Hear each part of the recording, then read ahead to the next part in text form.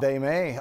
Both Saturday and Sunday could be quite rainy. We're going to go over that. Got an update on the storm. And here the next 3 days, let's just start it off. Rain chances actually begin to go up tomorrow afternoon and evening at least 40%. There could be a thunderstorm tomorrow night, leading into a wet and stormy Saturday and Sunday. Brief periods of sun with a whole lot of rain both days of the weekend. Gorgeous summer evening out there. It's 83, feels like 89. Dew point at 73 with a light south breeze at 5 miles an hour. Galveston, you're 84 right now. Bush, 83. Huntsville, 85. Sugar Land at 83 outside right now. It's a bit warm for the evening walk. Radar is quiet. I've been watching this thunderstorm kind of make its way toward Lake Charles and fizzle out, but that's interesting because it's actually part of another group of storms up near Dallas. That's pushing to the south. It's weakening. I don't think that'll get in here tomorrow, but this is all happening ahead of a cold front. Now, this is actually cooling things off a little bit across the Great Lakes on the northeast next couple of days, but for us, it's a weekend rainmaker as it sags south slowly. Now, as it pushes south, it's bumping into a whole lot of deep tropical moisture that's been coming off the Gulf of Mexico. You can feel that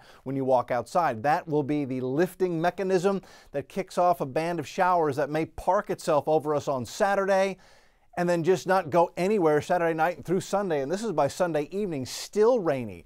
Street flooding will be a threat over the weekend, both Saturday and Sunday. Here's tomorrow's forecast. We start out quiet.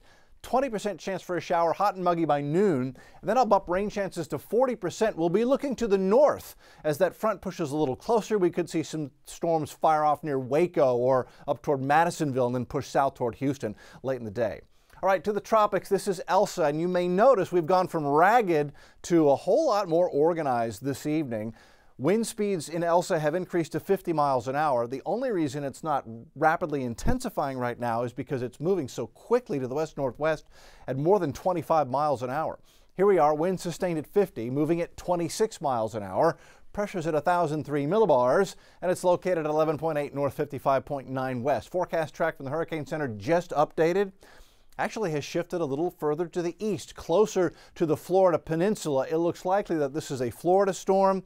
Key West, Fort Myers, Tampa would take the brunt of a 60-mile-an-hour tropical storm as we go into Tuesday and Wednesday of next week. On that track, Houston, Galveston would have minimal to zero impacts, but I would urge you to continue to watch the forecast as we go through the weekend, just in case it shifts a little bit. Here's the extended 40% chance for storms in the afternoon and evening tomorrow, and then it's a rainy Saturday, rainy 4th of July Sunday. Rain chances stay elevated going into Monday and Tuesday of next week. We could have several inches of rain. By the time it's all said and done, be careful on the roads and moving out there and have fun on what's going to be kind of a wet 4th of July, guys.